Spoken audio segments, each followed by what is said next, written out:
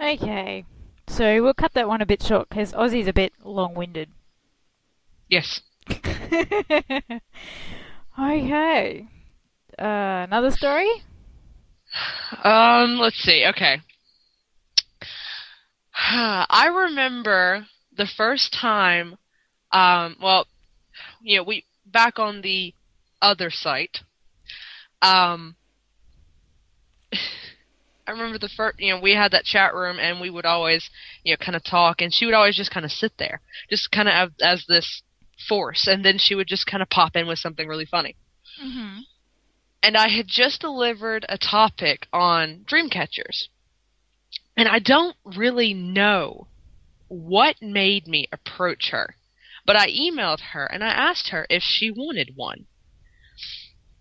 And she was like, yeah, sure, and started listing all of the things that she liked. Because I asked her, what colors do you like? What are some of your favorite things so I could get an idea. And she started listing graveyard artifacts, and I'm like, how in the hell am I going to get that? And then in the same email, she starts listing off things that her sister likes, and I'm like, wait, what? So instead of making one dream catcher, I've made two. Aww. And apparently her sister didn't know that Ellie had told me all of this, because she's like, how did she know? How did she know that I liked green and all of this? But I did manage to get one graveyard artifact, and this one hits a little closer to home. Back when I was 11 years old, shortly before I was diagnosed with depression, another friend of mine passed away from cancer. I don't remember the type now. I was 11. Mm-hmm. She'd battled it for a while, and every year on the anniversary of her death, or close to it, whenever I could get out there, I would go visit her grave.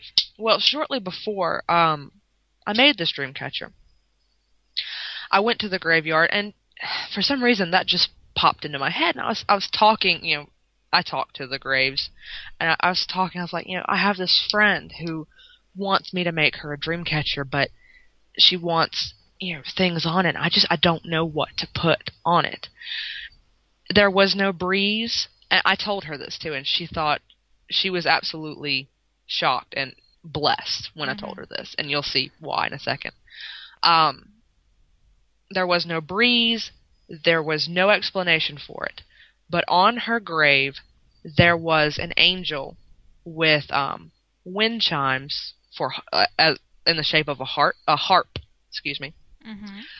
And out of nowhere, one of the chimes falls off and hits my foot. Wow. So it was kind of like she was saying, give her a piece of me.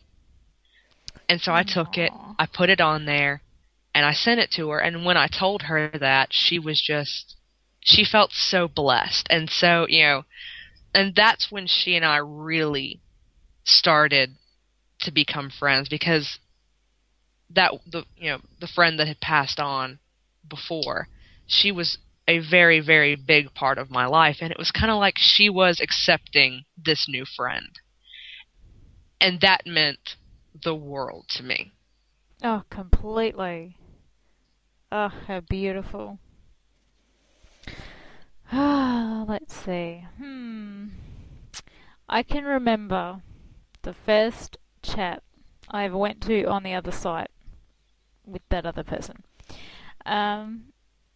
I'm sitting there and, not expecting anything in particular, scared out of my brain, thinking, you're all a scary bunch of people, oh my god, oh my god. And then all of a sudden, they muted everyone. It's a chat room, and they'd muted everyone. And then they came back and they unmuted us all, and they're like, ha ha ha ha ha, don't all be so quiet. And it's like, oh my god. And they just randomly do this, Just because they can. Because they can. And I'm thinking, oh, that's just fantastic. I wish we could do that in XSAT, but we can't. No. And And I'm going to share a few stories now that, like Ziggy and Robin have told. The first time Ziggy had to present a topic in front of the group, which is really nerve-wracking, especially if Oh, it's your yeah. first time. Uh-huh. I mean, online or not, it's still pretty nerve-wracking because everyone is watching. And she was talking to Ellie, and she told Ellie that she was really nervous, and Ellie told her, just picture everyone naked. And Ziggy was like, I don't know what anyone looks like. She goes, well, there you go, even better. Oh, dear. And then, on that same site, Robin, and I noticed this too, and I had the same thought, and then I found out the story later, but there was this one person who had, because, you know, on the old site, you could, you had the choice between liking something and smiting it. Mm-hmm. So you could give blood drops for if you liked it, and you would smite it if you didn't like it. Well, this person had, like, no blood drops, but, like, a crap ton of smites. And no one could figure out why this person was so hated and still a member of the administrative team. And so finally, you know, I was like, okay.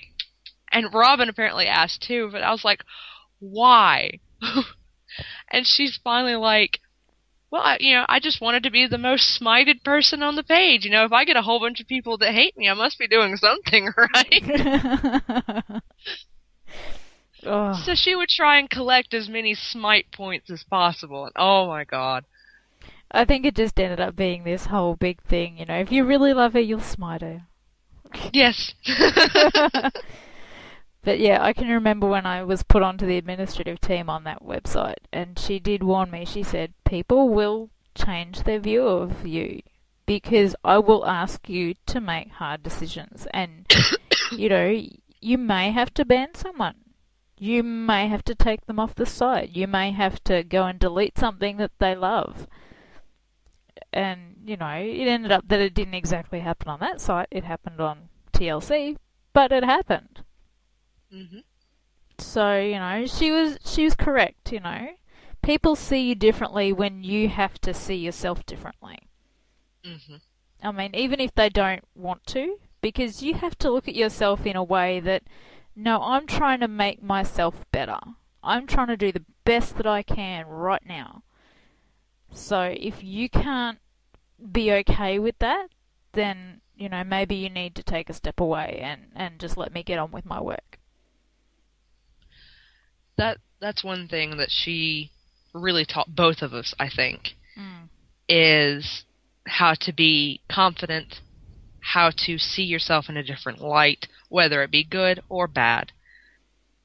And I remember when TLC, or right before TLC was created, and just how she was talking about what she wanted on the site. She wanted everyone to feel special. She didn't want one to be above the other. And she never picked favorites. Not really. Mm-mm. I mean, she would make you feel like you were the most important person of her life, but, you know, she never picked favorites. No. And, you know, she's like, I want everyone to have a job. I want everyone to have a position. I want everyone to contribute something. I want everyone to be able to put their name on it and say, I'm proud of this. You know, this isn't my website. This is our website. Mm. And, you know, when she ended up getting sick, the role came to me, and I must admit I don't think I did as well as she could do. But then again, I'm also not Ellie, so, you know, Yeah. she's a one in a gazillion person. So, you know, I think she was proud of what you did do, though. Thank you. And actually, I know she was, because we would have, like, little talks, and I don't think I ever told you this, but we would have little talks off to the side, like through text message or whatever, before she got really ill. Hang on just a second. Sorry. Season's changing. Um, but, we would talk about you a lot. And she was just like, yeah, I know that Belinda takes a lot on her shoulders, and I know that she does a lot, and, I can't thank her enough for that. Mm. So she really appreciated you.